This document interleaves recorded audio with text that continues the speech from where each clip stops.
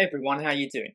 We're going to be talking about how can we reduce some of the bloat or some of the excess widgets that get loaded with Elementor that you don't actually need. Now, when I say bloat, I don't mean that in a bad way because I love Elementor and everything it has to offer. But maybe if you only use, say, 5 or 6 of the widgets, do you really need everything that comes with the system? And if you're struggling with any performance on your website, there's a great way of how we can reduce, like totally remove some of the elements or widgets that you're not using. So this is completely optional. And what we're going to be using is the We're going to be using the Elementor Widget Manager. Okay, so here we go. The web address for this page is going to be in the description over down there, or it will be in the comments as well. Or you can just do a search on Google for Elementor Widget Manager. And loads of people have done posts and videos on this before, so you'll find it quite easily. What you want to do is when you come to this page, you don't need to worry about all of the information you see here, and you don't want to go to file. What you have to do is download it and then install it as a plugin to your WordPress website. It's not at the moment available on your normal WordPress add plugins, which is a bit of a shame, but I hope eventually it does end up there. What you do is when you get to this page, you go over here to the green button, you click it, and what you want to do is you want to click download zip. Because what you're going to do is you're going to like download it and upload it, because at the end of the day, most plugins, they're like a zip file anyway that you're installing into your machine. So once that's installed, go to your WordPress or your website and go and install. Now, before I do that, I've just built here a very basic page with a header and an image. Because what we're going to do once we've uploaded it is we're going to say deactivate header and image. Why would you do that? Stupid. You wouldn't do that. But I just want to give you an example of if I deactivate them, they will no longer be available within my available widgets on my left-hand side. But also, what impact does that have on the page? Now, technically, it should remove these items from working, but I just want to show you what happens. Right, so let's just go into... Let's hit publish first, by the way. So like I just said, there's tons and tons of widgets. And I only use about 6 or 7 because I like to be very succinct in how I build my websites.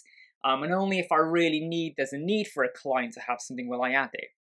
Right, let's go to plugins. And this is my test site, by the way. So if you see lots of plugins on it, just because I'm testing things out. So we're going to click add new. And we're going to upload plugin. And it's going to be the one we just installed.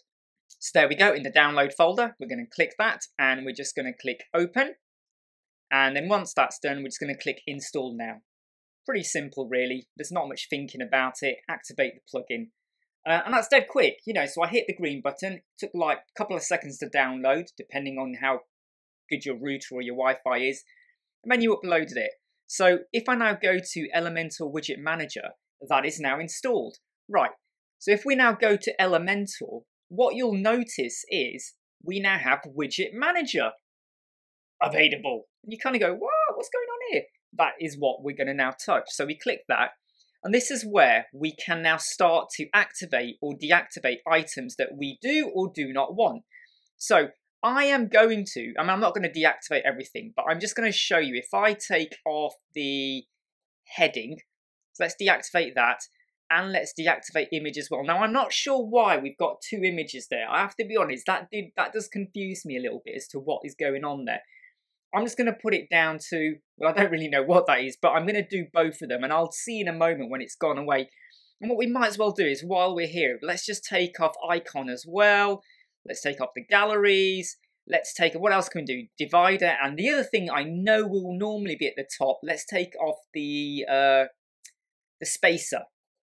And let's take off video as well. I'm trying to take off everything you normally see when you first go into Elementor right at the top. Not sure why we've got 2 videos there. I'm not entirely sure, because really all this should be touching is the Elementor widgets. It shouldn't be touching any other widgets that come from any third-party plugins. If it is, that's surprising to me. But anyway, right, so we have deactivated this, and I'm just going to go to the bottom now.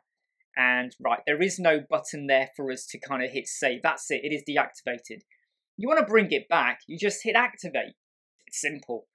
Right, let's now go to our page. And we'll go to the widget page, because that's what it's called, it's the widget page. And look, my header and image has now disappeared. That's where the header was, and that's where the image was. And look over here on the basic. They are gone. They are not there. Spacer, divider, video, image, header. You know, like, look, if I type icon, was it icon? Yeah, icon is gone. Icon box is still there, obviously, but icon is gone. And if I type gallery, because I undid it for quite a few, the basic one is still there, but the that one's still there as well. I now can't recall it while I'm making this video. Did I take gallery off or on?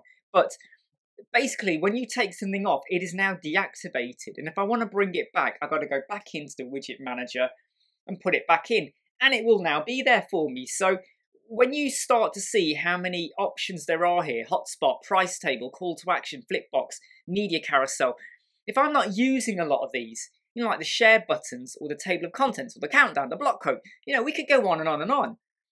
Why don't you just deactivate them and not have them on your site? And when you do realise you need it, add it back in. Pretty simple. Okay, I can't say any more about that really. I haven't used this much, to be honest, but I do use it a bit more now on some other sites. So I strip things out, add things back in when I need it. Like, subscribe, and see you soon.